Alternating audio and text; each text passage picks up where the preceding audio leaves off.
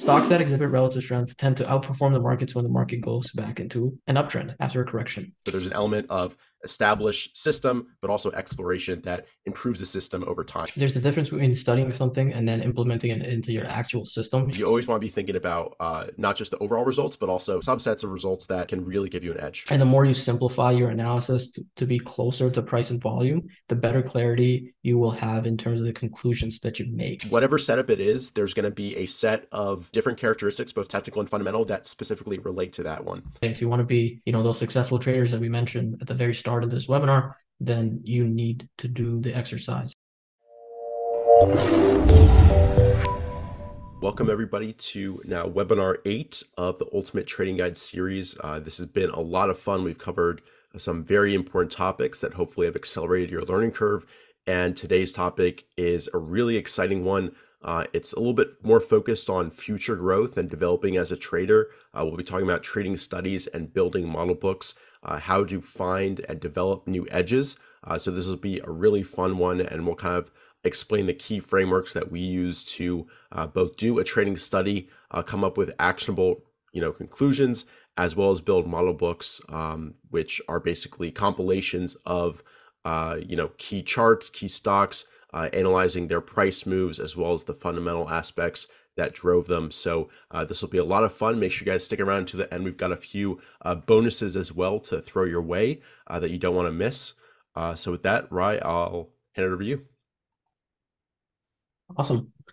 So framework 8, trading studies and model books. If you haven't downloaded, which I'm pretty sure all of you have, the link is going to be in the description. Richard's going to send it over now. 115 pages, 16,000 words, 7 frameworks, soon to be updated to 10.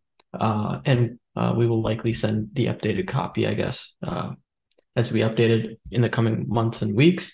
And that link is going to be in the description of this video. If you're watching on YouTube or if you're on Zoom right now, it's in the Zoom chat.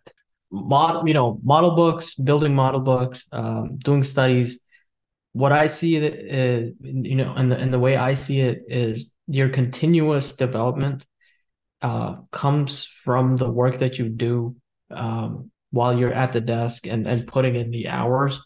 And what that bleeds into is when you get very, when you're self-motivated, that's what it tells me. And a lot of successful traders are self-motivated at the end of the day. And they did studies on their own and spent a lot of hours. So someone like William O'Neill, when they didn't have this digital technology, they would get charts printed, ordered, whatever the case was back then, and that was their motivation at the end of the day to really be great and excel at this craft, right? And that's what when you're doing studies, that's what it really means at the end of the day, as well, is it has to come from within. You have to be self-motivated, and the third is you have to be really curious about how the market works, or we all in some way, shape, or form try to figure out what the market and how it works. And even though we will never reach that endpoint, right? Because at the end of the day, different people are coming into the markets, different ways of thinking. The psychology, though, on an aggregate basis remains the same. The fluctuations that we see, and when we say the word adapt, all of that comes from doing, homework at the end of the day. So homework, doing studies, whatever you want to call it, at the end of the day, this quote from William O'Neill sums it up really well. 90% of the people in the stock market, professionals or amateurs alike, simply haven't done enough homework. And this is from a man that studied 85 to 100 years of market history back when, and he came up with base patterns. He came up with things that we use today. Even though we might say, I see a lot of negativity around it. Hey, this doesn't work, that doesn't work, and I'm always of the belief that everything works if you have studied it on your own. And that's the topic of our discussion today. Is if you study it on your own, every indicator, every chart pattern, every base pattern, everything that you possibly think doesn't work has worked for someone. That's why it's been giving different names, and people have written books about their journeys in the market. So super important. I mean, all the 7 frameworks kind of bleed into this one. If you don't do this, then you can, go out and maybe follow someone and mimic what they're doing. But at the end of the day, if you go out and do a study on your own, it will build kind of, your knowledge and your expertise. And what I like to use the word, like you'll become the subject matter expert of whatever it is you want to be really great at. And this professional life, I know a lot of you are 9 to 5, full-time jobs, and then on the side you want to really make this your new job, right? At the end of the day. So, but it takes that commitment, it takes that curiosity, it takes doing the dirty work yourself to get it done. Richard, any thoughts on when you read this quote, what you see and what you think of? Yeah, I kind of think about, all the different traders who I've gotten a chance to interview, US investing champions, hedge fund managers, what separates them from a trader who's just starting out or maybe a few years into it, or what even separates them from themselves when they were just starting out this journey. And for me, all these top traders that I've got a chance to talk to, number one thing is passion. They love this. This is so intriguing for them. They're figuring out the markets, they're figuring out themselves as well. And that passion translates to wanting to find new edges, wanting to develop a system for themselves, and putting in the work to study the greatest performing stocks and to find ways to trade and find those stocks in the future that matches, their situation, their trading style, risk tolerance, all of that. So, you know, homework, people talk a lot about doing the work. You got to do the work, got to do the work. What we're going to be talking about today, studies as well as building model books, are two of, I think, the most important things when we say do the work. If you do build model books as well as do a few trading studies, finding your top setups, you'll build intuition and subject matter expertise, just like Rye said, that will set you apart. And if you want to perform, it's kind of non-negotiable. You kind of have to do this for yourself, build confidence, all of that. So I think O'Neill, he studied a lot of the greatest performing stocks as well as greatest performing traders, and that work, built on his own experience and just took him to the next level. So if you want to outperform, I think these are great things to do, as we'll cover in today. Awesome. So the agenda today, we have 8 steps we'll break down on how you should, how you can potentially go about doing a study in the market, and then we'll get into how to build model books. And does this exercise every year where we release a TraderLion model book, which we will this year as well. And that's his way of studying kind of the market, what it did, what worked, what didn't. So how to do study, finding and creating a setup. So at the end of the day, it has to be like we spoke about last week, it has to be an efficient process, but because a lot of traders I see will start a study but never finish it, or don't have the efficient process of accomplishing what they set out to do. So the topic of conversation today is basically how do we break it down into different steps so that we go just, go step by step over a span. And maybe you do a study in about, a small one could be about 8 to 10 weeks, um, based on any, could be a moving average crossover, right? And then you could take that and do a study on that and build a conclusion based on whatever hypothesis that you have. But it has to be an organized effort. And the goal at the end of the day is, even if it's not about it works 100% of the time, it's not about it works 90% of the time. A lot of traders tend to get a little bit lost on finding that holy grail. Like there has to be something that works all the time, right? There's no such thing that accomplishes that. It's something that gives you an edge over the market consistently over a series of trades, like we've spoken about. And if that is true based on your study, you have an edge. And then based on an edge, you define your setups and entry tactic criteria, like we've spoken about in previous webinars. So I like what Richard said here. You have an idea. Hey, I want to study RSI above 70. And how do stocks behave on, when that happens? Is it over? Some people could say it's overbought. Some people could say it's oversold. You can go out and say, okay, give me stocks over the last 6 months that have exhibited this. Where was the market cycle in conjunction to this, and how did those stocks act? And then that's your idea. You make a hypothesis. You say, based on the study, I want to find out these things. One, is it an overbought setup? Is it an oversold setup? How do I enter this? And what's the probabilities of me being successful, right? You set out, these are my objectives in a way, and then you get into examples. So you go out and collect examples. You could use screeners. There's many, many, many out there, right?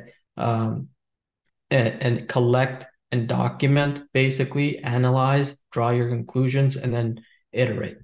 The thing with studies is, as they can be definitive in terms of time span, right? They're simple studies like um, something like a moving average crossover. It has a definitive framework that you could use, whereas something like IPOs, that's something that you need to do yearly because there are new stocks coming into the market. Maybe the IPO market was, in 1980s is not the same as 2023 or the 2020s, for example, and things change from that front. So that's why Ross does like a yearly model book, gives him a good idea of how leadership stocks continue to trade year over year.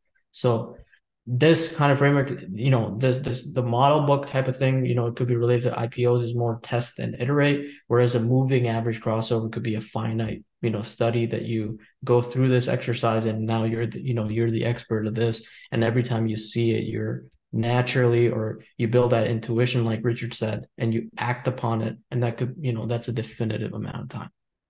So, anything else, Richard, here? No, I think what you mentioned about keeping, and we'll get into this, but defining the scope so you don't, in the middle of your study, try to do so much that you never finish the study. I think that's a common thing that I see people doing. They study this one and then they want to expand it to this set. You want to be very specific, especially with your first few studies, to actually get a few under your belt, refine your own process, because you can always tweak the framework to better suit yourself. And then I had one more thing, but I think we addressed it on the next page here. Yeah, Um, and yeah, ideas, we could discuss ideas a little bit. It could be based on, hey, this person's using this, right?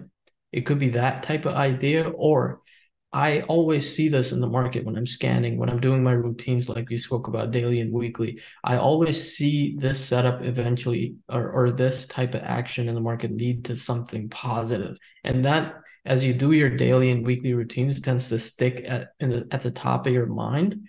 And that could turn into an idea that you then go out and study as well. So something like a simple one for, the folks here could be um, stocks that exhibit relative strength. Like we say this, stocks that exhibit relative strength tend to outperform the markets when the market goes back into an uptrend after a correction. You could simply take the last 5 market cycles, however you define them, find stocks within each of those cycles that were winners, and see if they exhibited relative strength. Just doing that exercise alone will maybe take you 2 to 3 weeks, but that exercise, as you do it by yourself, you'll be so much more confident because you've seen that, you've heard that idea, people have communicated that to you. It's something you take for granted right now, but when it's actually time to act, the people that have studied it, right, for themselves and gone through this loop that we're talking about, act on it a lot better. Whereas the people that just take word for it don't really believe it because they haven't done the work to actually, build that intuition, and that, hey, I've seen this before, this is going to happen. Like CLS recently, the stock is acting well, it's not pulling back. I've seen this rise in moving average, rise in daily average volume. It's exhibiting relative strength. I've seen this story before they double and triple.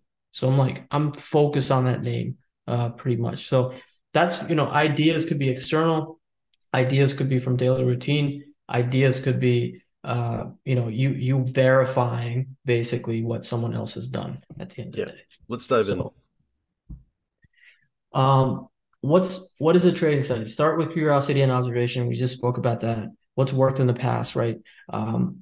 Don't build this negative mindset of, hey, this doesn't work, that doesn't work. If you truly study the market, and when someone has success over it, Everything works. You just have to study it. Visualize the evidence of a fundamental, technical, or any pattern.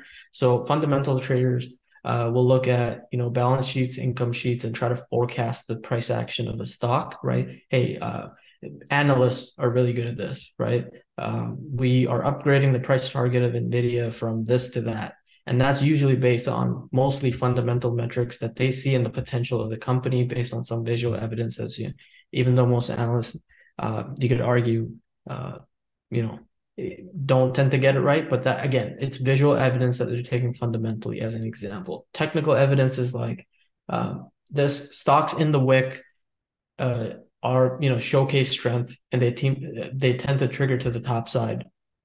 And when they do, there's a lot of momentum that's developed. Now that's a technical pattern that you could go and study, build visual evidence of that. And the third is build conviction. Conviction comes through documenting, finding examples, building your own confidence, and really seeing the numbers behind that. It could be an analytic type of way you go about it. Me and Richard are engineers, so we see everything in numbers, right? But not everybody sees it that way. But it could be, as long as you document examples as much as you possibly can, it will build your confidence, conviction, and eventually you'll act on it more naturally. For me, the way it works is if I see it, I then break it down into numbers, and then I break it down into probabilities, and then based on numbers, I just function on that. That's the way I look at things in the market. Whereas you might be a little bit different. It doesn't always have to be numbers and statistics and Excel sheets, but some sort of documentation, some sort of repetitive loop based on, visualizing what you see as evidence and then keeping that somewhere stashed. Could be a folder, right? Could be print out. I do print out charts because I could see them in front of me, and that works for me. These are just some of the ways that you could go about it at the end of the day. So, Richard, anything to add No, on what is a trading study? no, I think we've covered it. So let's dive in here. Um, Perfect. So finding inspiration, we've spoken about this. So what makes these people successful? They all have what do we know? All these people are successful at the end of the day. I don't think William O'Neill just woke up and said can slim out of nowhere, right? So he did the studies, he found the characteristics, he looked at and found the first cup and handle base. That's the first chart in his book, among the first 100 charts. And he said, this seems to be a pattern that seems to work on a weekly frame or a daily frame, and it has a high success rate. So he collected all these examples, documented them, and he gave us a flavor of that with 100 charts in his book that he wrote, right? Stan Weinstein, same thing. His conversations that we had, in the conversations that we had with him, he said, hey, he unprofitable, subscribed to some website back in the day, or there were no websites. He subscribed to some letter at the end of the day, didn't find success, tried to follow it, then noticed that stocks do this, came up with a framework, defined that framework, collected examples, right? Visualized the evidence. Basically, he's going through the steps of what? Typical stage one trader moving to stage three, defining a framework is basically what we're talking about today. And then he found success in the markets, right? So we see this blueprint again. Same thing with Minervini. He took bits and pieces of William O'Neill, Stan Weinstein's system, and then gave it his own flavor. He saw that profit margins seem to be important. He saw that VCPs, there's contraction and volatility, and he coined that term and created a pattern or a setup, whatever you want to call it, that he sees it that way, where there's contraction and volatility increases, leads to range expansion at the end of the day. But all of that is through model books, studies, building a framework for himself, and then really studying that because he's the subject matter expert of VCPs. When we associate and say Brian Shannon's name, right? VWAP wasn't invented by him, but he took it, mastered that skill, found a way to anchor the VWAPs and found consistency in that, studied it, built a framework for him, and he's a profitable stage three trader. Same pattern that we see among all of these people. Oliver Kell, he takes inspiration from Weinstein's system, right? He wedge pops, EMA pullbacks, you name it.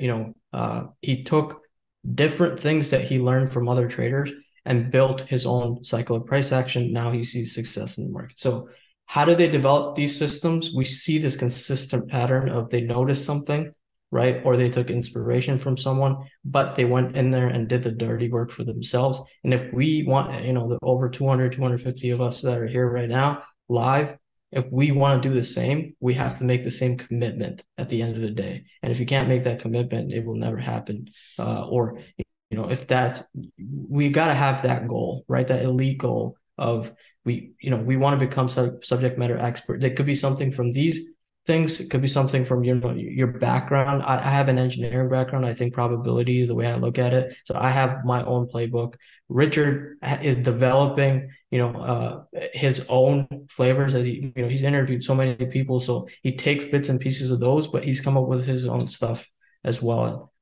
So those things, this is how we find inspiration. Like we have a blueprint. It's a matter of committing to it and making sure it really works. So Richard, do you want to take this one? Yeah, so this is just kind of this saying the same thing in a different way. This is kind of how you should find inspiration for yourself. First step is kind of being committed to improving, treating trading as kind of an ongoing endeavor where you're approaching it as a student. You're always looking to gain knowledge, find out more, improve your system. And what comes with that is being naturally curious about the markets. I think, as I mentioned, passion is a key similarity of all these market wizards. And what comes with that is natural curiosity about the way things work, how things work in the markets. Then you want to kind of study established practices and see what tweaks you can add to them. You want to basically notice unique occurrences. We've talked a lot about expectation breakers, key price and volume characteristics that stand out among the winning performing stocks. And then you basically want to be willing to try new things and test things out. And it's always kind of a balance between your established system and new iterations. I studied a bit of machine learning in grad school, and there in reinforcement learning, you have an agent, which is kind of the actor, the trader. And in order to find the optimal path through a maze, they have an established system that they use. But then there's an element of there's a certain percentage of time that they try new things. And that learning, that exploration, where they're not following their established system, allows them to take those random spots where they try new things and see how that worked. And if that worked better, they add to their system. So there's an element of established system, but also exploration that improves the system over time. And that's what we're looking for. Awesome.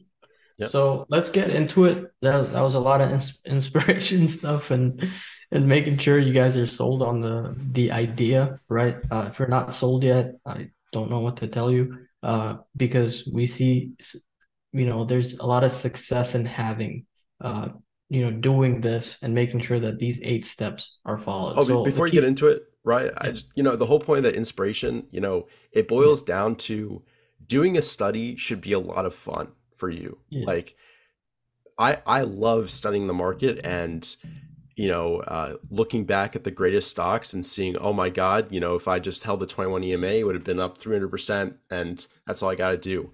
If you're not having fun while doing a study, it's tough to be successful. So you want to approach this as it's almost play. You get the chance to study a setup, an indicator, whatever it is, and you should be excited about finding out results, improving your system, all of that. So all that inspiration stuff boils down to you want to be motivated, excited, and looking forward to doing the study and figuring out new things about the market. And if you approach it with that mindset, you can't help but succeed. If this is play to you, you're going to do tremendously well. and the reward is very good. It's not that, all of this effort is for no gain. At the end of the day, you see the gain and, some of the examples that we put up in the previous slides of like Oliver Kell, Mark Minervini, types. And that those, there's a lot of, once you get that flavor of success in the market, these things kind of get addicting, right? But then the other part of it is that stage one traders, when you're not making an income, or stage two traders where you're making it and then giving it back, is the motivation's lost because you don't see a point in doing it. Whereas the ones that did see the point in doing it are stage three, right? So I think the key part is, when especially stage one and two, to take it as this is a part of your journey that you have to kind of commit to for you to get to stage three. That's why we call it a framework, right? The ultimate trading guide framework. And then second is not taking on too much. So start simple, try to make a simple observation, try to define the scope of that study. A lot of traders say, hey, I want to do this and that, and now I want to collect 3,000 charts. That's unrealistic. It's not realistic at the end of the day, right? Yeah. So, So so define diving, your, yeah, yeah, we'll define your get it. stuff We'll get into very, that for sure. yeah. So just taking a high level view of the 8 steps. One, we've covered be curious. Two, make an observation, notice something about the market. Three, we'll get into that. Define the scope, keep it simple. Four, collect examples. Five, analyze those examples, look for trends, commonalities, outliers as well. Then you want to go ahead and draw conclusions from all those examples, define your setup, edge, whatever it is. Seven, test in reality, and then eight is just iterate over it. You can add to your study, you can look to improve the setup, all of that. So let's dive into each one, and we'll also apply it using an example study. So first things first, I don't think we have to spend too much time on it because we've already covered this, but just be curious, have that as kind of a state of mind. I've seen that before. Oh, before every breakout, this seems to happen. Study winners, and again, find a balance between established system and kind of the exploration. Don't say, hey, Mark Minervini only trades this, so that's all I can do. Think about how ways that you can improve it for yourself and your own system. And also, there's the difference between studying something and then implementing it into your actual system. You want to separate those as much as possible, because then you get into this, you kind of, daze yourself into, is this something I've studied, proven, and I can attempt to do this in reality of the market, or is this something I'm studying? As for me personally, when I used to study stuff before, I would go out and try it a little bit too early. I haven't really gone through these 8 steps. And then it would confuse me basically on the fact that once I did study, gave me the gains. And then the ones that I am studying, and all of a sudden I felt I was too confident too early, gave me the losses at the end of the day. So make sure those two things are kind of separated here, because a lot of you can combine those two in a bad way. Even though you're making progress, you'll feel a little bit demotivated by it. So defining the scope of the study. So this one's really important. As an example, let's say you want to study, I will pick on relative strength as, let's say we're building a scope for relative strength. And that's a broad thing, right? The stocks that exhibit relative strength tend to do better when the markets go back from a corrective phase to a uptrend. Now, it's a big thing to say, and it's a bigger generalization to make, but now you want to define the scope as to, what you're defining in terms of market cycle. What's your uptrend? What's your correction? What is that? What type of stocks are you looking at in terms of the scope? Is it your penny stocks all the way to your most high price like CMGs, right? Or Expedias, etc., or BRK? Or is it you're sticking to one side of the market and you've made that you need to make some sort of line in the sand, because you'll go crazy looking at 20-cent stocks that move from 20 to 25, and that's a huge percent gain, and they will skew your study in a really bad way. So let's say we're doing relative strength, then you make another based on what you see, you trade liquid stocks. What do you define as your liquidity? You take that in and you kind of narrow your scope of your study to a very specific type of state or very specific type of stock in the market. Too generalized, too broad will lead to no conclusions, because then you can't specialize in that particular area in the market. So second is define your hypothesis. So you're kind of saying this seems to happen and now I need to prove it to myself, right? So you write that down. What am I trying to study? What's the purpose of what I'm trying to study, right? And my hypothesis is that this seems to happen. Now I need to go out. It's not a personal thing. Like you have to have a neutral state. Mike Webster had a word a couple of days ago for this, intellectual honesty or something like that, where as you go through it, the idea is not to prove yourself to the market based on your scope or hypothesis, right? It's to go out and see if the market proves it, and not take it personally. Like a study can start, you define your scope and lead to nothing. So you have to be ready for that as well. So I will collect many examples of an observation I've made, could be relative, let's just say relative strength throughout this webinar. And my hypothesis is that stocks that exhibit relative strength in corrective phases seem to move up when the market reverts back to an uptrend. So that's a way to define your scope. Richard, maybe you want to add to, maybe a recent study you've done or something you've looked at, maybe RMD, I would say, that you've come up with, and maybe speak to that in terms of scope. Yeah, I'll definitely be doing a study on RMV, which is relative measured volatility for people who don't know. It basically looks at, how tight is price action versus the recent period. And what I would do first is just look at historical winners and what RMV was before they broke out of key points, something like that. And I'd start with 100 to 250 examples. And we've actually got an example of kind of application of this on the next page using gap ups. So if we go there, this is kind of an example of a hypothesis that you could set for yourself. I will collect 250 examples of earnings gap ups from 2010 to 23. So you can see how we clearly defined that scope. And then my hypothesis is that stocks with very strong earnings gap ups outperform in the months after the gap. So you've got both your hypothesis as well as something that you can test. How did they or did they not outperform the months after the gap? That will be for your study to decide. And you might find that whatever your hypothesis is wrong, and that's perfectly fine. You might find that there's not really much correlation, and that's important knowledge as well. So you should be kind of you should come up with your hypothesis, but then almost when you're doing the study, be as objective as possible. Almost think like somebody else has created this hypothesis and it's your job to test it, whether it's true or not. That's what Mike Webster talks about when he mentions intellectual honesty. It does no good to fool yourself into saying, this setup is the best ever if your study doesn't show that. That doesn't help your performance in any way. So you want to find out the truth. That's what this is all for, and it's kind of applying this scientific method to trading. And your results should be pretty much verifiable by a similar person going through the same series of steps. They should kind of come to the same conclusions. That should be your goal at the end of the day. And also, when I did the high volume stuff, and classified them as HV1, HVE, HV whatever, right?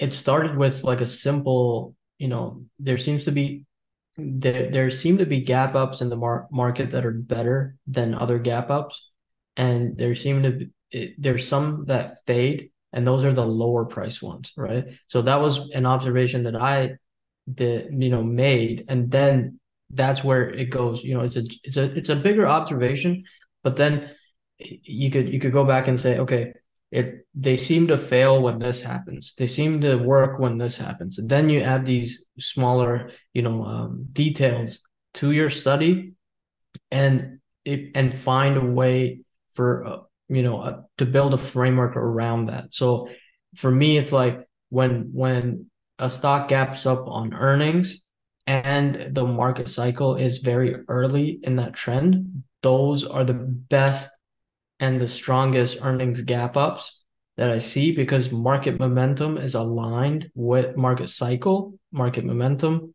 breadth is increasing, and the stock is also saying there's some sort of surprise, whatever the case might be, and there's huge volume, obviously, with HV. When those things happen, these things seem to work, right? That's when there's the strongest and the highest probability. So even if, like, let's say my hypothesis is that the stock is, very strong earning gap ups, outperform months after the gap, and your results come out to be 51.49, then you can go in and dig a level deeper, right? And say, okay, there seems to be, 50-50 this thing seems to work. And what are the ones that are working? How are they working? When are they working? That would be the layer deeper to change that 51-49 to a 60-40, 70-30 type of split, right? Where you've narrowed it down to an extent where it becomes an edge for you, and a big edge that you could employ as well. Yeah, and So sorry, just to add to that, for example, even if the overall results are inconclusive, as Rice said, there can be a subset of those stocks that exhibit special characteristics that you find that those really, that subset, that is relevant for that subset. So, once you've got the data, say you for earnings gap, one of the data points you measure is gap percentage, and we'll get into that in a bit.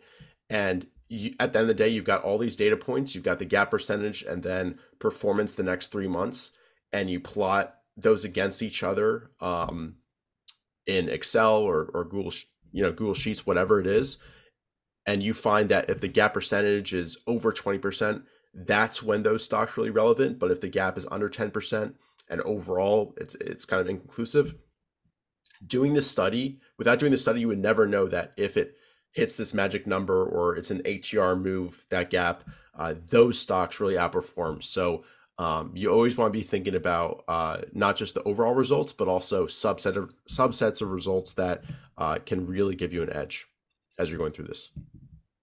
perfect. So second, step to it is collecting, visual evidence. As we said, I really like printing and putting things in and binders and stuff.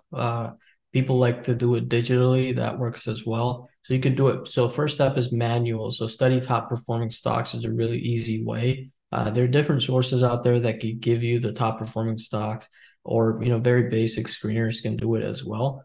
A database, I think this is a little bit overrated. I mean, people go and put a number. I want to build a 10, 15-year database. Start with like 3 months, and then work your way back to a couple of quarters, Start and with a then market cycle, I would say, almost. yeah, I think I say later on in the model book building section, starting with the 2020 to 2021 market cycle is good because they're so clear. There's the correction, there's the uptrend, there's the topping phase, and then there's decline. That's a great sample of data to start with because the and the then as patterns are so you obvious. as you get more years under your belt, you'll naturally have more examples. You'll build more seat time. You'll just get better over time. Like don't It's very important to say, hey, I want to build this, and then put a number on it of 10 years, and it's gonna bear you down, and it's unrealistic. So second is crowdsourcing. You can work with a team. I think in this type of exercise, it's doable to work with a team. I tend to do, much of what I tend to do is alone. I don't want to crowdsource, but if you think, people have similar level of thinking, or in terms of collecting examples, you could crowdsource it. We do a lot of that on the uh, private access side of things, and on, social media and stuff. It's very easy to do that, and it accelerates what you want to accomplish, right? But I think, again, at the end of the day, you could go out and download someone else's database, but make sure you go through each of the examples, because this exercise alone of finding examples is a lot of critical thinking and brainstorming. And that critical thinking, brainstorming, builds intellect, and like it builds knowledge of what you're trying to do at That's the end. that's the way that you'll learn the most is collecting your own It's yeah, examples personally. it's so like I do see a lot of folks, publishing database. I've done this and that, and you go and download it. It's fine. They've done that, but you download it doesn't make you any better until Elon figures out neural networks and chips in our brains. Third is automated. So use Python. I think it's a great way. Obviously, some people have backgrounds in programming, some people don't. It's Python, I know a few folks on the private access side that built scripts, hooked them up to Yahoo Finance's library, and did exports of, generalized criteria. But now you go through each example of that and kind of figure out. So it's a good way to go about it. Or you could use screening platforms as well. I think, over time, let's say you do a study for 6 to 8 months and you say, I want to make this observation in the market. And every time I see this, I'm going to save, snip, clip, whatever you want, that chart and save it into a folder. That's also, one of the manual ways. And I think, the best way, we've stated here, to do it because, again, it wires your brain to see it as well. So many different ways to do it. Pick whatever works best. What's most important is if you want to do crowdsourced or automated, you still have to do the dirty work for it to stick in your brain. When you go to sleep, the brain does its magic and you wake up and you get better and better from it every day. So data to collect. So let's say we now have examples, 250 examples of earnings gap ups.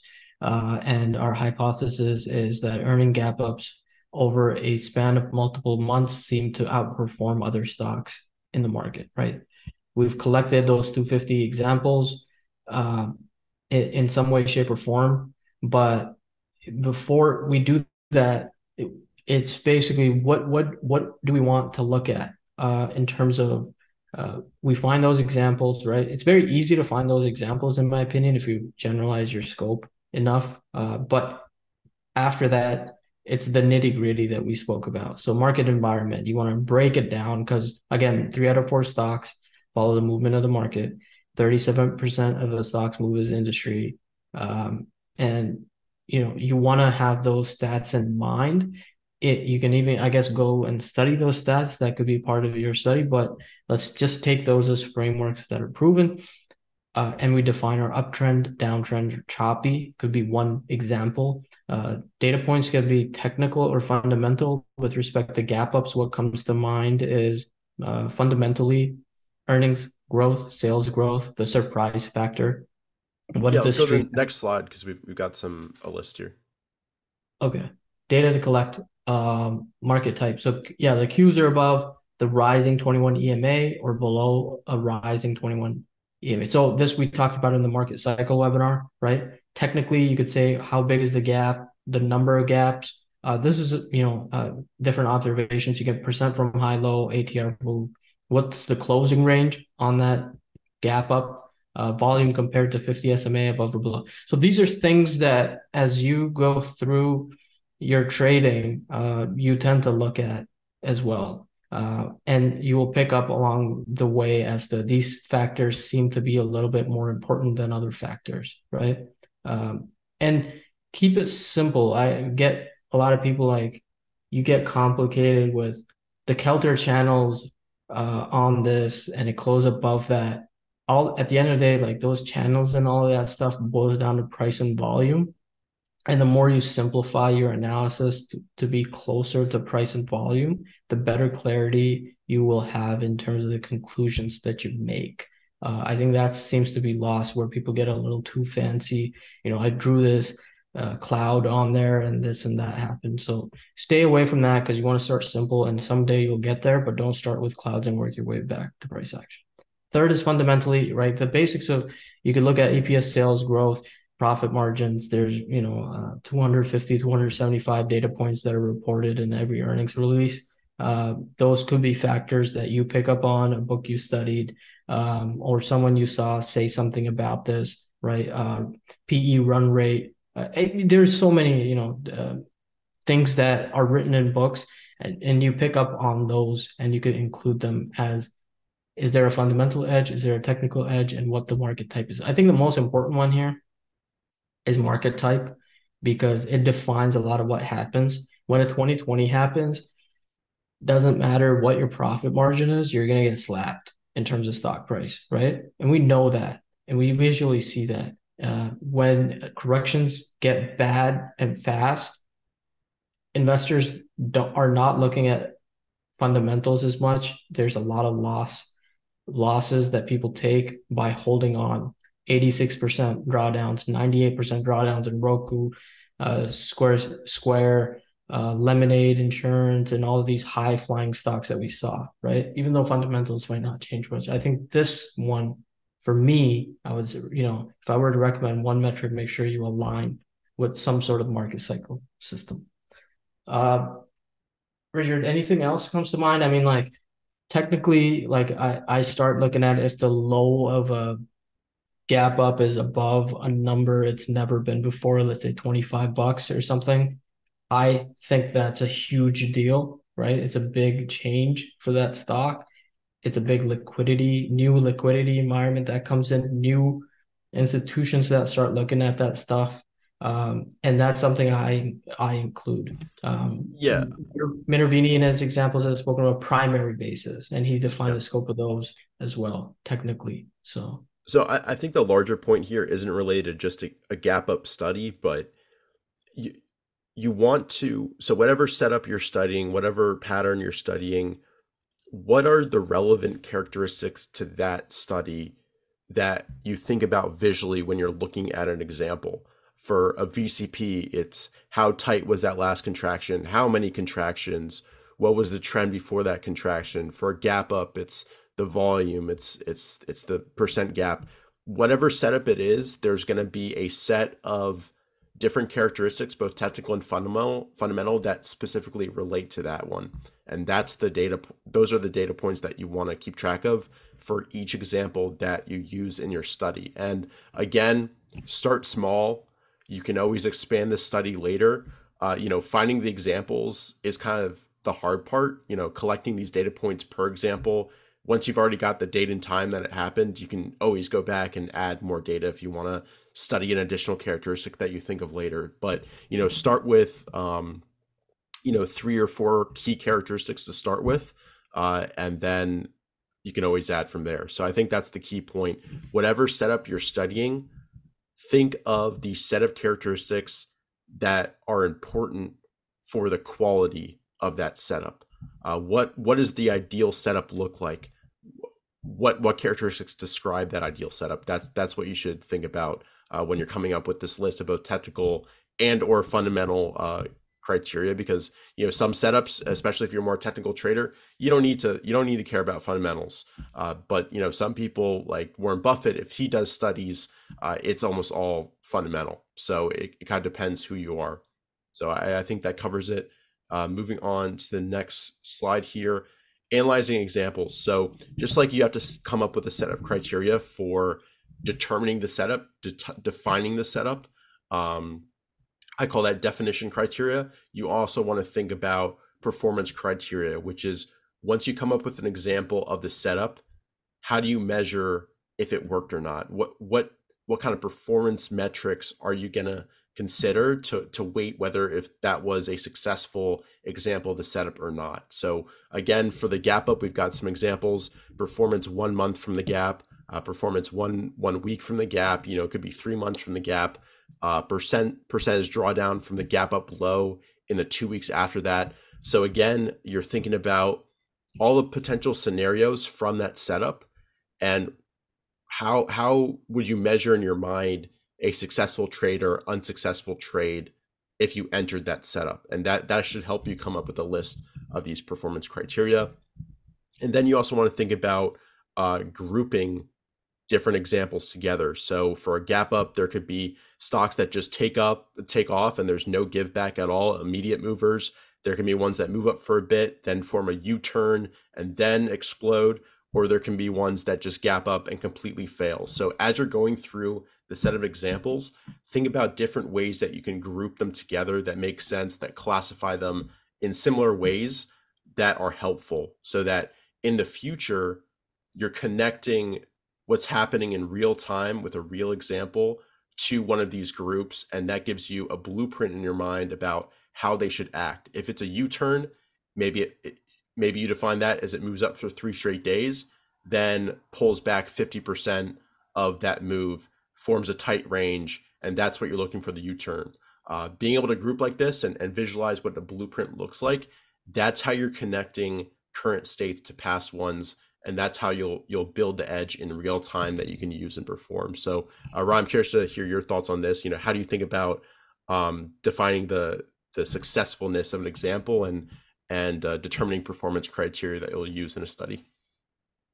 yeah, I think in terms of one thing that comes to mind in terms of the success criteria that I tend to look at is not in terms of like the how many time, I tend to look at more probabilistic than performance. So I don't define as like, hey, is it up 25%? And does this setup result in a 25% gain on a stock?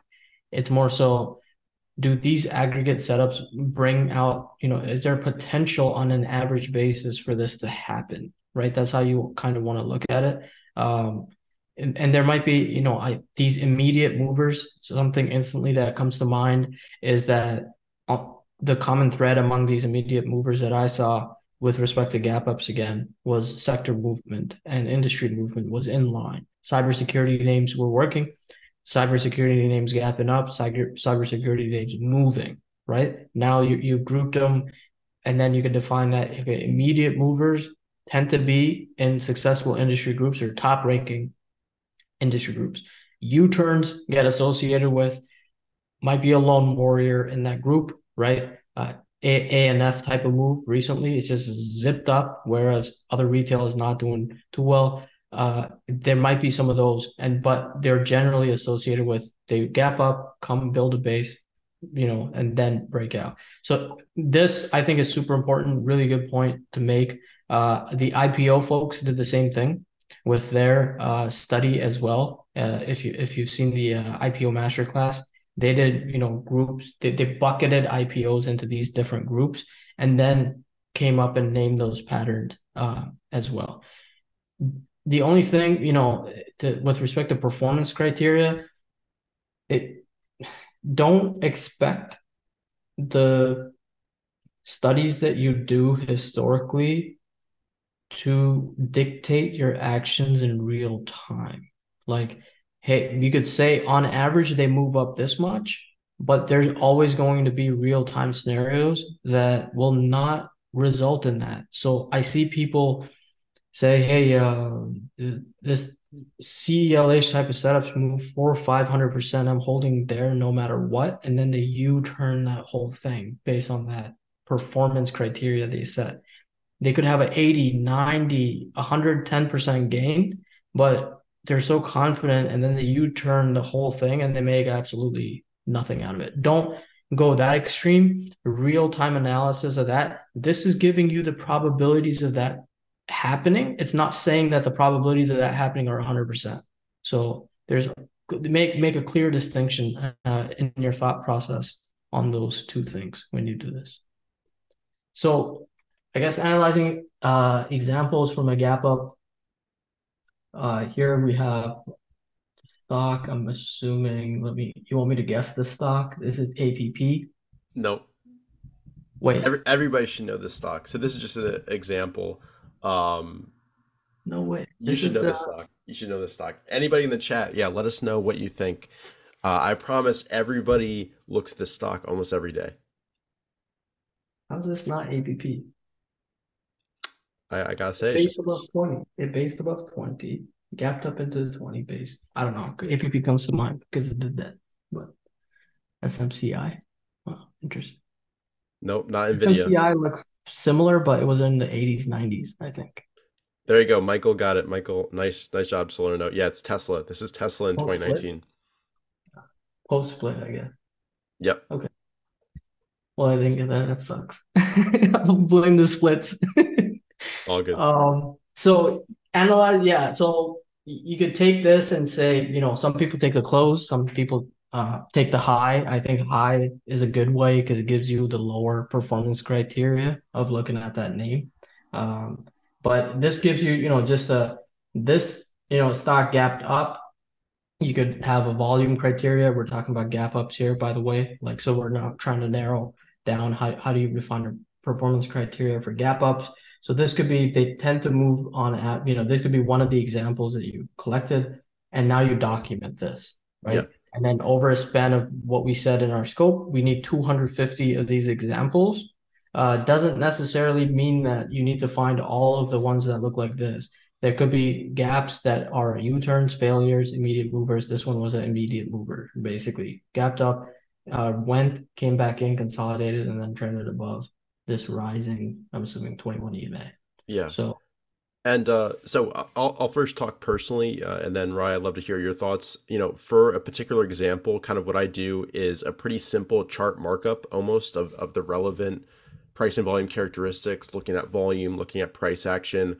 That's again, we're applying it to gap ups here, but it's going to be relevant to the setup. So for a VCP study, I would make sure to keep track of, how tight is that last contraction. I'd mark that up on the chart, and then I kind of save each of the screenshots on its own page in Google Docs, and then do a quick write up underneath it, highlighting the key price and volume characteristics as well as fundamental characteristics if I'm keeping track of that. So that's how I treat kind of each individual example. But Ryan, I'm curious to hear about how you go about it. Looking at one example, what goes through your head? What are you kind of measuring with each one? yeah, so what I tend to do is collect everything based on this first candle is what the objective is first, and then get into which ones failed, basket them, which ones moved immediately, basket them, right? Maybe I give them different names, but which ones you know, failed right away, failed but then recovered. That could be a sub basket. But again, it's just a different way of looking at it. And then bucketing them into different ones. And then just you could start from this very simple observation. I think it's a good one. You just say, how much did it move, right? Or how much did it not move? And then take a table. If it's 250, it's very easy to find 250 examples. And write down, okay, this one moved 60% in X amount. This one declined 25% in this amount. Then within that, you build a column, label it, right? These are failures, these are successes, these are whatever. You label them, and then there will be subcategories to these as well. Did the industry move? Was the market the cause of failure? What time of it's one of where in the market cycle did this happen? What were other stocks doing? Was this like a late stage gap up, right? Later on, way down in the cycle. Um, it, all those things kind of come into, play. And then you could easily do this for 250 stocks. I would say like a week and a half. If you spend, maybe a half hour to an hour a day. And then at the end of it, you'll have, okay, in this market cycle or the last three market cycles, this is what's happened. Here's the evidence, right? And keep it simple. Keep it simple.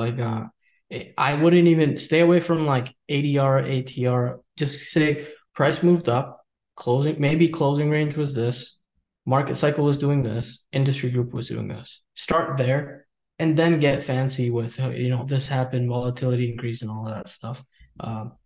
Price volume first, then everything is a derivative of price volume, technically speaking, right? And then fundamentally, it depends on what you look at. So I don't have much else to say here.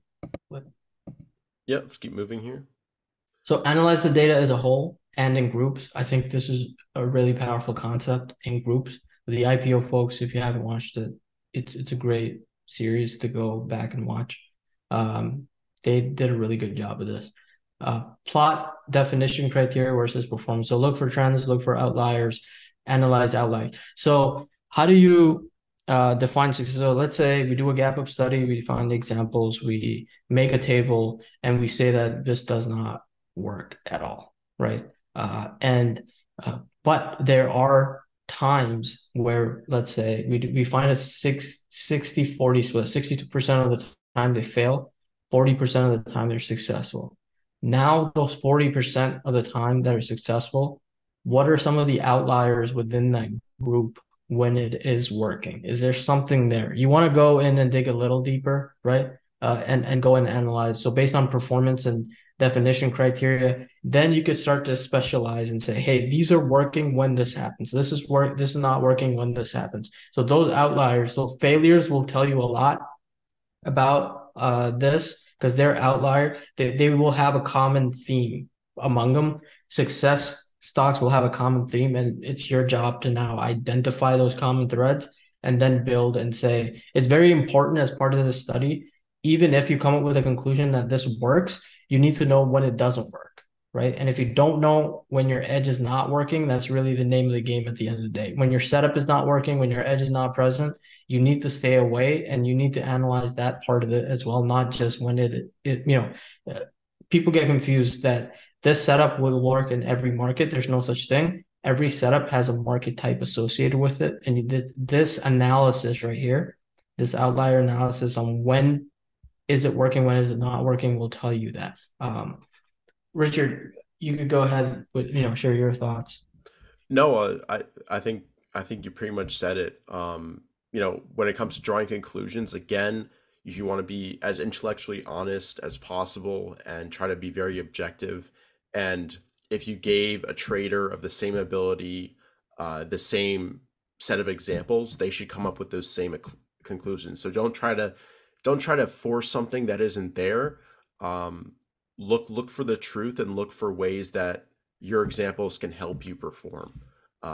And again, yeah, analyzing stuff by group, by subgroup that you found, that's super helpful as well. And with outlier stocks, how do you find an outlier stock? Basically, on the performance criteria side of things, they could be way to the right on the performance scale. They could have moved 200% in 3 months when the average moved 20%. Or on the definition side of things, their gap up could be 150% versus the normal one is 10, 20%. And you might find that those stocks with those type of outliers don't work because maybe it's just an acquisition or a biotech gapping up, and doesn't move at that. So just because they're outliers doesn't mean they have to be good outliers. They can be bad outliers too. You want to kind of be agnostic to that is a good point. One example that comes to mind was when the when I was looking at the gold market and the oil market and trying to figure that stuff out a while ago as to how like currency plays a role and how gold really tries to move.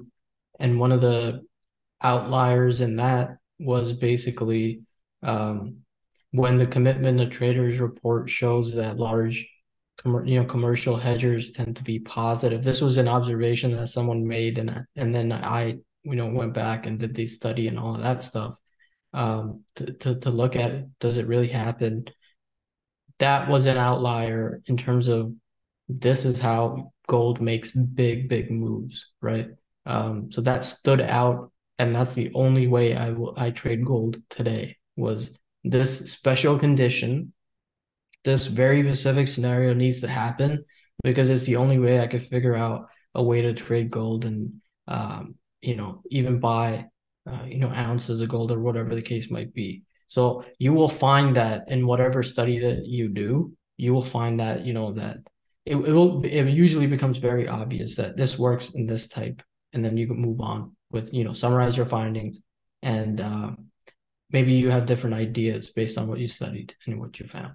So I'll take this. So once you've drawn conclusions, you can kind of come up with your ideal blueprint for that edge or for that setup. Think about what definition criteria have the biggest impact on performance. What would the ideal setup be in your mind?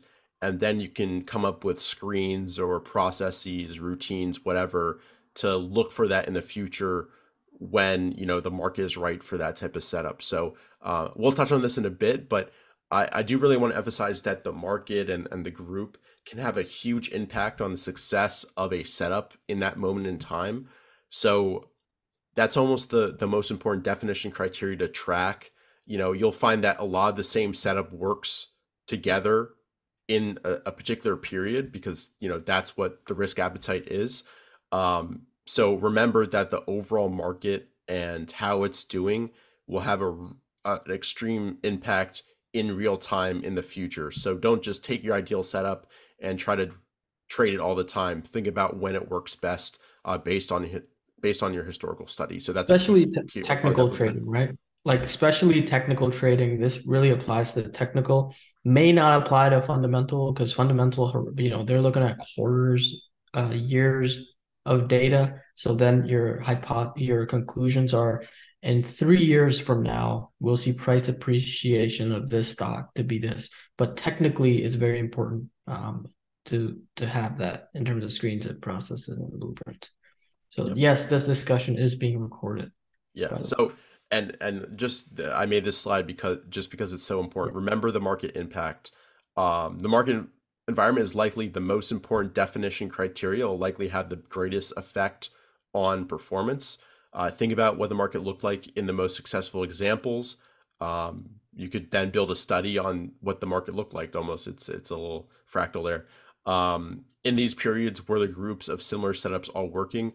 Consider all that in your conclusions, and don't let you know think of that, because if you don't consider that, you might draw the wrong conclusions that doesn't work in real time. I guess you might think, this is the most criteria, this works all the time, but really in reality it was because it was a 2020 market, or it was a 90s market, or it was a bear market if you're doing a short study on something like that. So it's really important to remember the market impact and take that into account in real time when you're coming up with examples, as well as when you're analyzing your conclusions. And also some of the macro stuff that you see people throw around, right? Inflation, this seems to happen in terms of price action when we see inflation or recessions tend to cause this type of movement in the markets. So a lot of this um, tends to boil down to the biggest factor, and this is the biggest factor. Like you have to, in my opinion, account for these things for you to successfully steer. There's no such thing as I'll find a technical pattern that works all the time. It's just very hard to do that, and market plays a big role. You just can't ignore the market. Some people say, "Hey, number of setups. If I have X number of setups, only then I'll trade." That's again looking at market environment at the end of the day. It's just a different way of saying the same thing. So, sorry about that.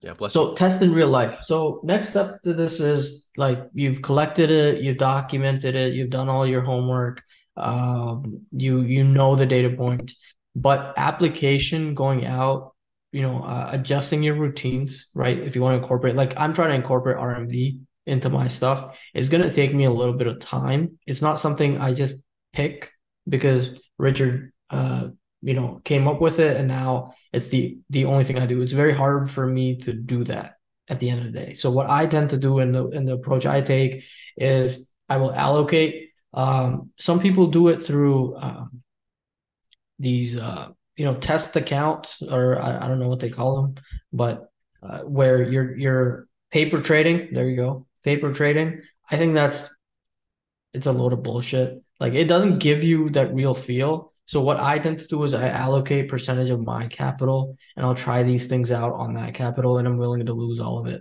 if that's the case. That could be 5%, 10%, whatever the case might be.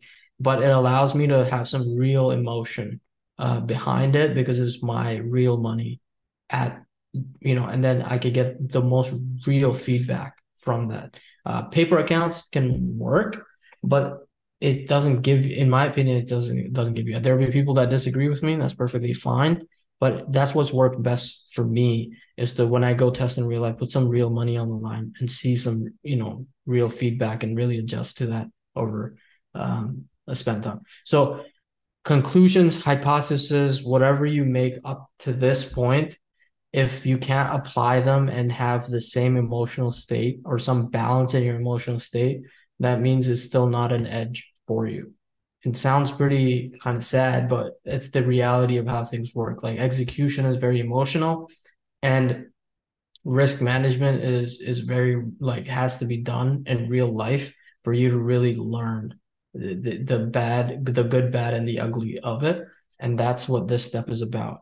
I think, allocate 5-10%, whatever you think or you're comfortable with losing at the end of the day, to this, and then really test your conclusions that you've made in the previous slide that we talked about. So Richard, I'm curious to know how you go about it and how you do it, if any different. Yeah, Go ahead. I allocate a portion of my account just like you, typically about 5%. For me, it's often so far just kind of tweaks to existing processes. So sometimes I just kind of think about the study that I've done and apply the results to kind of my normal trading almost.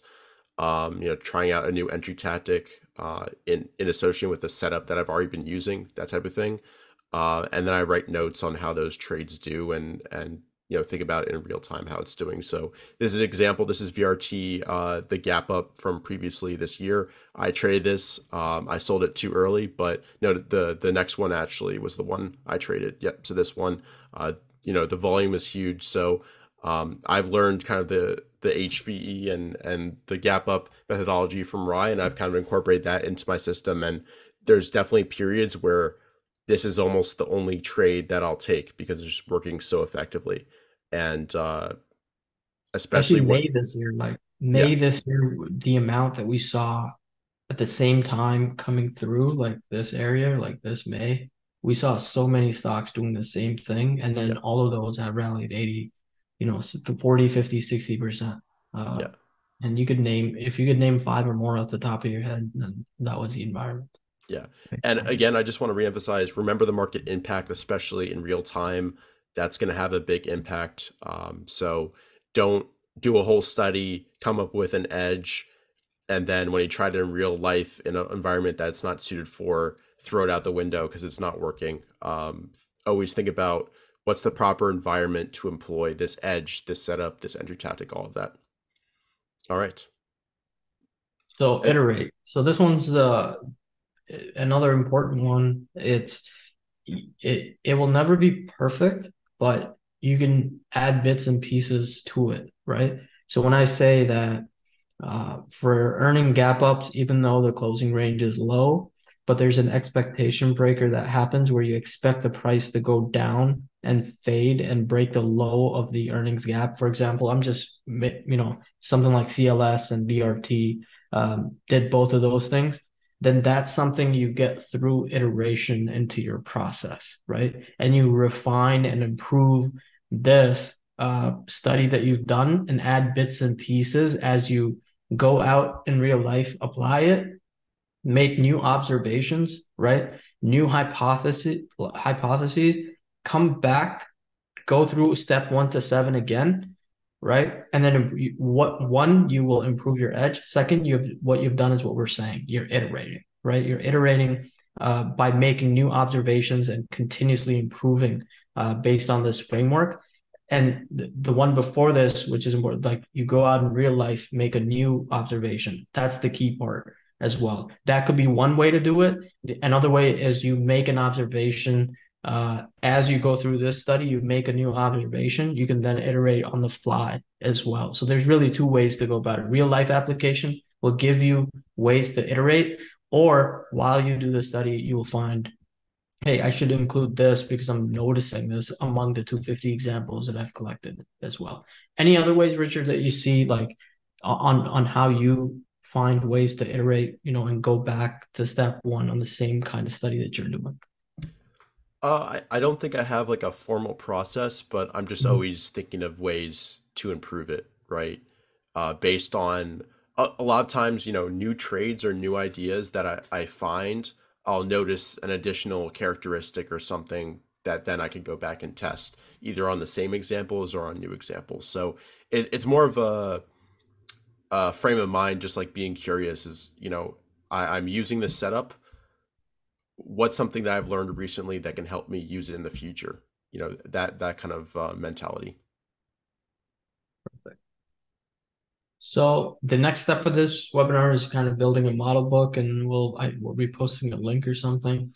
Yeah, yeah. I'll that's later on, but yeah, we'll include in this section on building model books some really great resources for you, both the 2020 model book as well as the 2021 ones that we've created that break down the greatest winning stocks both on a fundamental and technical basis and plot out their moves, all of that. So really great resources, and we'll share that in just a minute.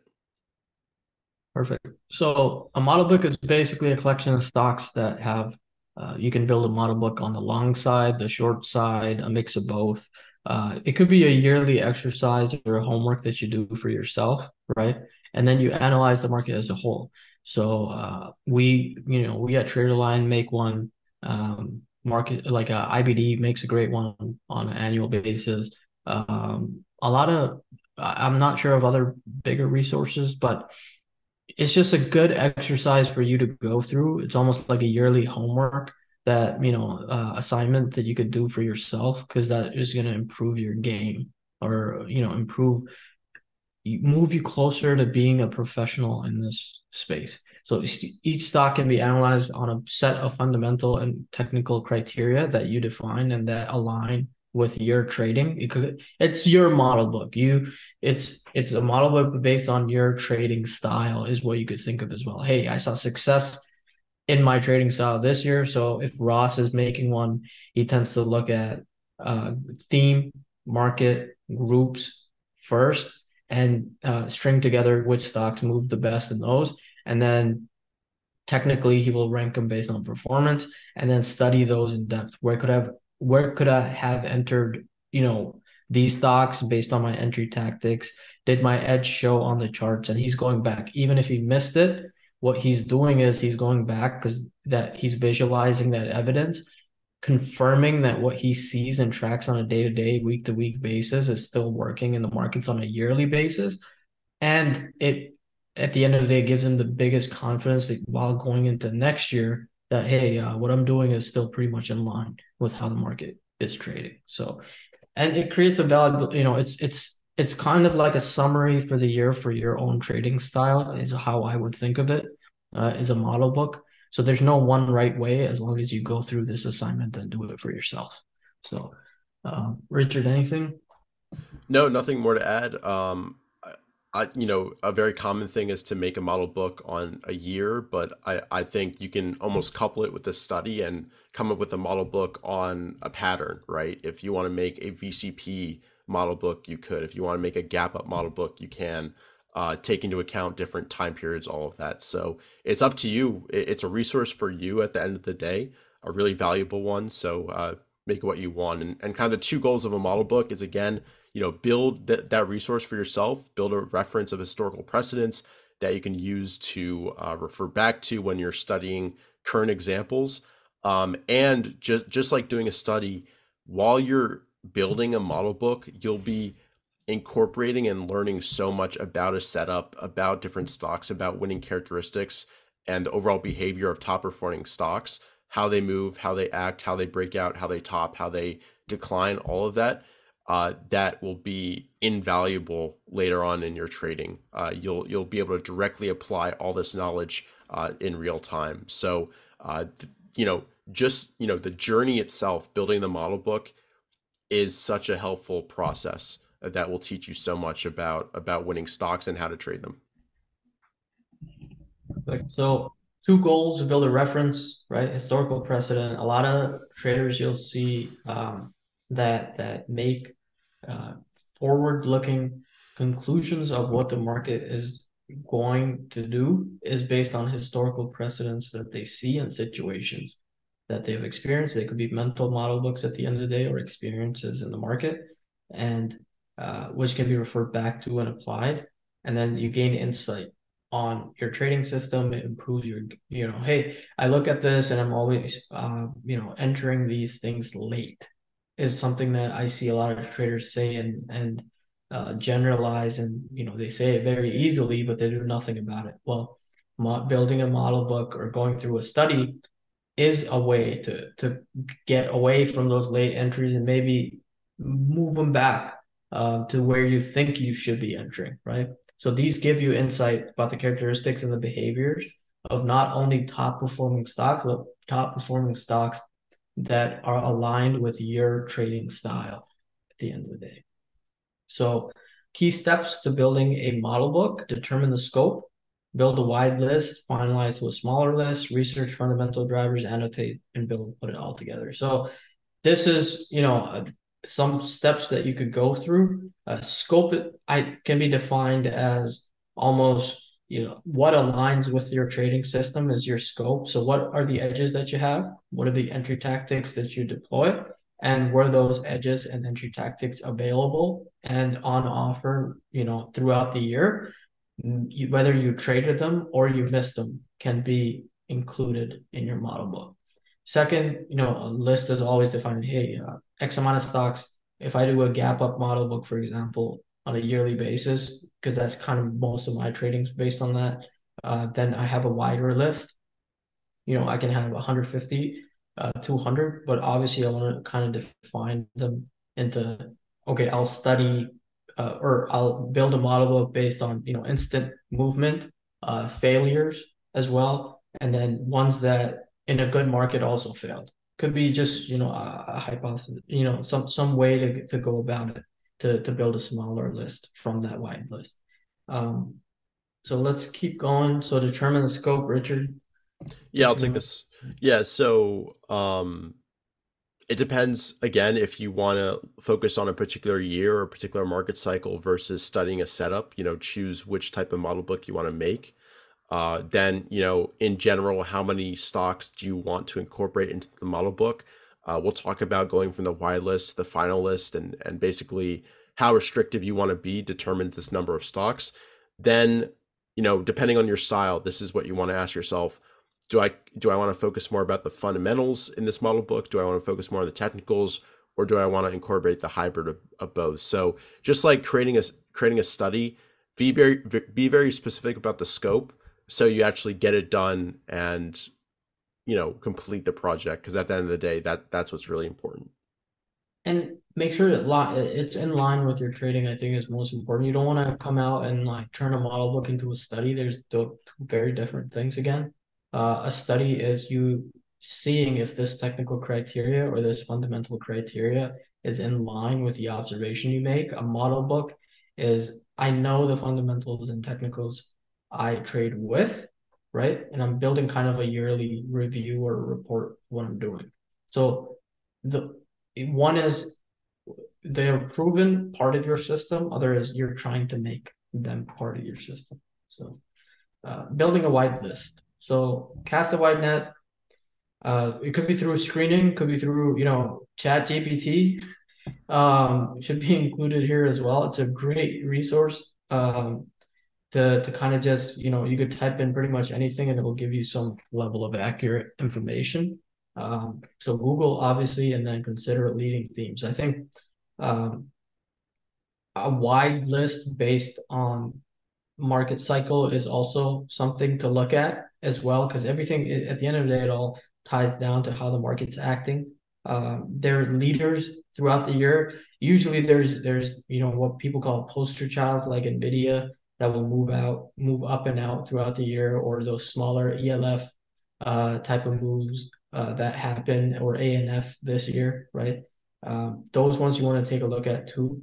But usually it boils down to the biggest theme in the market and how was the market cycle that year? Because building a long side model book in a corrective market like 2022 is tough.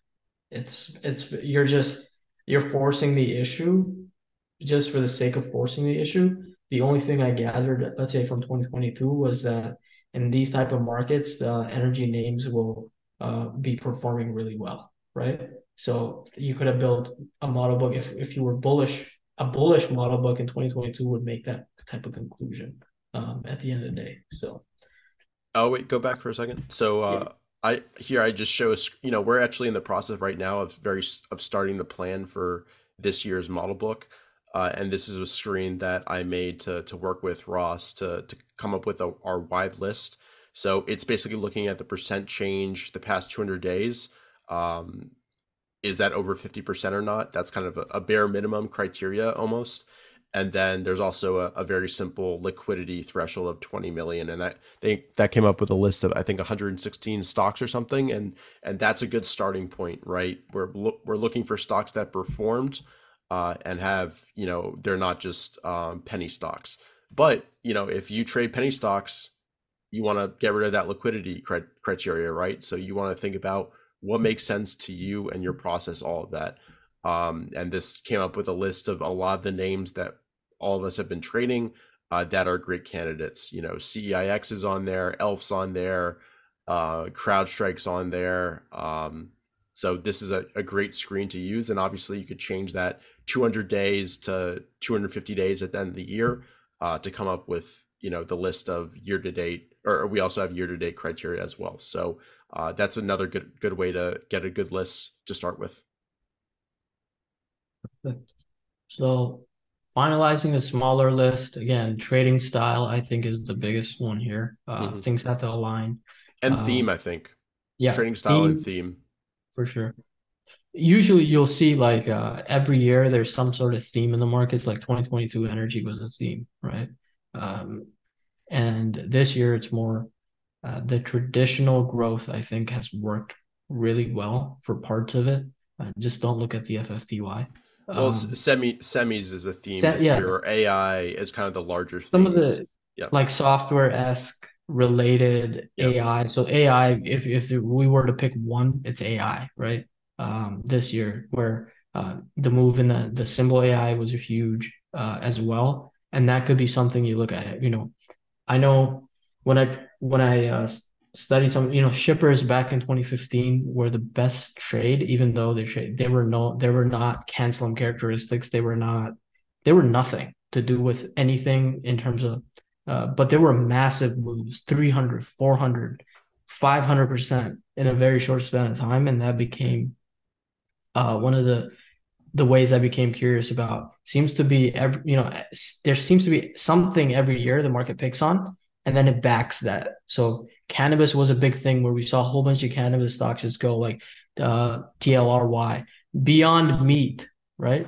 So that was in a certain span of time that became the huge thing. This year was the stock AI, but who implemented it better? Adobe, Nvidia, Microsoft, those names became basketed under the AI theme. So stocks closest to this is important as well. But as you cast your wide list, you will see certain themes, but you will also become curious about, hey, these stocks may not meet my criteria. They might not meet my trading style. And I think that's a good thing because the wide list will tell you maybe you can develop another edge or another way of trading in the markets that's not currently in your trade. Then you get study ideas, and then you go study, do that, and then that whole process repeats itself. So I think we're good here. Research fundamental drivers, Richard. Yeah, so I'll take this. So this is if you want to consider this, right? So this is an example on the right-hand side of what Ross dives into. This is for Etsy back in the 2020 model book, and I put the links in the chat previously. And if you're watching on YouTube, they'll be in the description as well as popping up. The links will be popping up right now. But basically, you can look into the summary of the business model, description of the company, what do they do, what is their leading product, service, what have you. Uh, was their group or sector? Again, that's so key and that drives a lot of their performance, as we've said multiple times. What was the theme that they were a part of? That's really important, as we mentioned. What key product service announcements did they have that year that contributed to their fundamental, performance? What was their EPS sales growth? Did they have surprises? What's the N factor that describes them? Those are all some things that you consider when it comes to the fundamentals. Yep. And then annotating the charts, I analyze the love price. What? Go ahead. I love doing this. Yeah, yeah. This is it's therapeutic. It's fun. Yeah. Analyze the price chart of the move. Be as detailed as is helpful to you. Some people like to keep it simple. Other people like to analyze every single characteristic. I say do it for yourself. What helps you? Some people who are more experienced can take a more high level view because they just see those expectation breakers so clearly, while a newer trader might want to practice getting a little bit more detailed. It's kind of up to you in your process. Label potential entry exit points. Again, being intellectually honest is important here. It's no good to say I'm going to buy the bottom off the 200-day moving average and hold it the entire way because I'm amazing and that's just what I do. Be honest. When would it come on your radar? That's something to consider. Where in your routines would you find this stock? Maybe it had a gap up and that's how it got on your radar. Maybe it crossed about the 50 days, so it show up on your screens. But also, when would you likely exit? And did it continue from that point or did it fail from that point? There's a lot of nasty reversals in every chart of the greatest winners that likely scared a lot of people out. So be honest there and think about, where you would exit and you can always go back to your rules and kind of adjust them based on these studies. So edges, setup, entry tactics. I mentioned already where would have gone on your radar, why, and again, consider the market. Was it outperforming when the market was pulling back? Was it showing relative strength, new highs before price?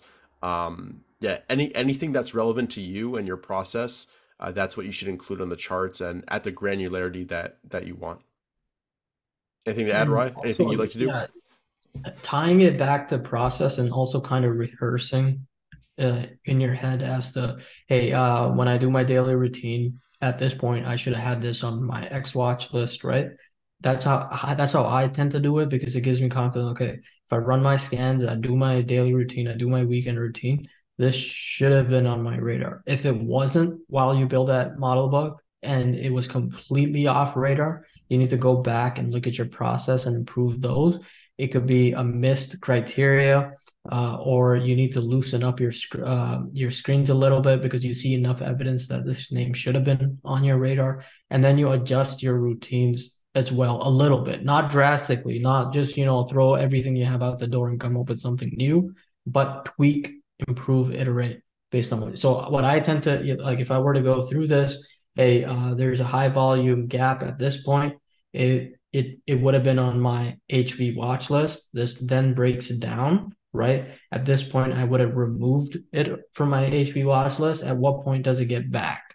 And when does it get back, right? Or I run a new highs list and I would have seen it over here. So you're rehearsing as you build this with your ed. That comes out. We spoke about this in the routines webinar, the edges webinar. All these things are so connected. You can't really ignore one or the other. But while you're doing this, you're just mentally rehearse where in your process these things fit. So it gives you the slightest chance, at least it gives you a chance to succeed at the end of the day, but it doesn't obviously guarantee success because that boils down to actually doing the studies, coming up with a system process, all those things, talking to each other. So um, putting it all together, yeah, I think a lot, we build a model book. We find the exercise to be fun. We see and visualize the market. That's why we do it. And then we publish it. It's good to go out and see what we're doing, but the purpose of this is you should be building your own as well. We're publishing based on our trading style, what we see, and that's all fine and good. But at the end of the day, if you want to be those successful traders that we mentioned at the very start of this webinar, then you need to do the exercise for yourself. So combine stocks into one resource.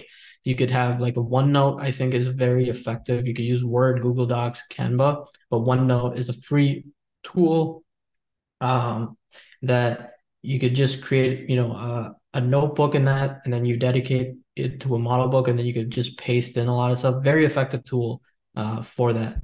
Canva is more like a visualization tool. Not a lot of people will use it, but our goal with Deep View is as well to create some sort of system where you can snipe charts very quickly and build model books very quickly. And a lot of the framework that we spoke about, how do we incorporate that into the software so that it's very trading oriented. OneNote, Google Docs, Canva, all these things are fine, but they're not catered towards trading and investing. So one of our goals is to make that happen within DeepView, where it almost will feel less of a friction or a barrier of entry, or more motivational even at the end of the day to do a study, right? As well. So fundamental and technical pages, key takeaways. We'll post a link to this model book. You'll see the frame, how we structured it for yourself. So discussion of the overall model book theme. So we tend to put some tickers so that, looking back at 20, let's say we're in 2030, we'll know some of, you could visually see this stuff and it's kind of, good on the eye. When you go back and look at it in a couple of years, hey, I remember this stock doing this. I remember that stock doing that. So Yeah, I just posted the link to that one again. And going back just for one sec, yeah, I'm really excited for when we incorporate that into the DeepView Notion platform. too. So Yeah, Notion's an option too, but with DeepView, we've had ideas where the charts will almost be live, so you're able to click on that chart and it brings you right to that, so you can study it more. So we're going to be coming up with a lot of cool ideas in DeepView to improve this process and make it more effective as a resource. So And maybe they'll be able to share it on the platform as well with other people. I think that'd be awesome. Great. So just some advice for building model books. Every trader who wants to improve should build them. Start simple, like we said. The 2020, 2021 market cycle is a great place to start. You could do it for yourself and then compare it to ours. See what you can improve. Then build a database, a playbook of your favorite setup. Make one on that. And then study other model books for ideas. Like we said, we've got links to ours down below for free. There's also some other great ones. John Boyk, a lot of his books are essentially model books, especially the recent one. And in the first 100 pages of How to Make Money in Stocks, that is Bill O'Neill's model book. So those are all great resources for you to try to see how other great traders have done it, and then you can incorporate that into your own process. Perfect. So the link is in the description. If you're watching on YouTube, it will be also in the description. If you're on Zoom right now, it's in the Zoom chat. So that's all we had for today. Recommended tool for that we're developing is Deep View. Obviously, we're going to incorporate a lot of these concepts into Deep View when it gets to the journaling module and how to build model books. So as traders, we're building this platform, day to day. And a lot of what we speak about, we want to, see it in reality in a couple of quarters here with Deep View. So download the Ultimate Guide. Thank you for attending. Waiting on the Oliver announcement. You'll hear about it in a couple of days. I think it's fine to say it here. It's fine a number of people. So TL is partnering with Oliver Kell. We're going to come out with a service called the Swing Report. It's going to be Oliver's newsletter service. Twice a week, you will get, a mid-week update, end of a weekend update, and there's a whole bunch, a Q&A webinar a month, etc. So we've been working on this for a couple of months now, and as most of you private access people know already, and it will be public in a few days. And by the time it's on YouTube, Richard, it'll be a week from now, so it's fine. So you can go to theswingreport.com to opt in, and there's a wait list.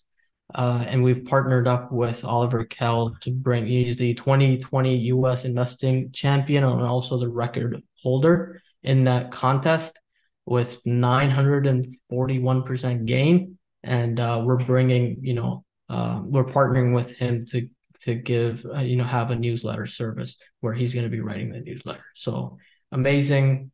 Kudos to the team for making that happen.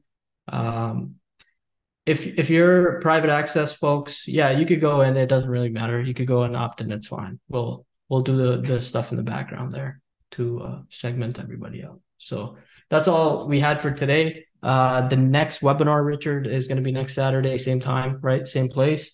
If you're watching this on YouTube, there should be a whole playlist that kind of shows up, or you could search up the previous webinars. I think it's a huge, resource that we're building here. And then next week will be framework 9, correct? Journaling, yeah. Journaling, and we'll get into the depths of that. We might even have Nick on to talk a little bit about psychology, if I can convince him. And then, so that'll be great as well. So we'll cover those 2 aspects in next week. So that's all I had. Yeah, perfect. Thank you guys all for attending. Really appreciate you guys checking this out, and hopefully you find it helpful. If you're watching this on YouTube and did find it valuable, please go ahead, leave a like down below, subscribe to the channel, share it with your trading friends, anybody who you think would find it useful. And just a quick thing about the Ultimate Trading Guide, 100% free, and we spent a few months putting this together. 115 pages of really, there's no fluff in that 115 pages. It's examples, edges, entry tactics, everything that we've walked through in these webinars, but almost more in depth, getting into more examples, all of that. So highly recommend checking that out if you haven't. Again, the link is down below in the description if you're watching this on YouTube. But with that, thanks so much for tuning in, everybody. And we'll see you guys in the next one. Cheers. Have a good weekend.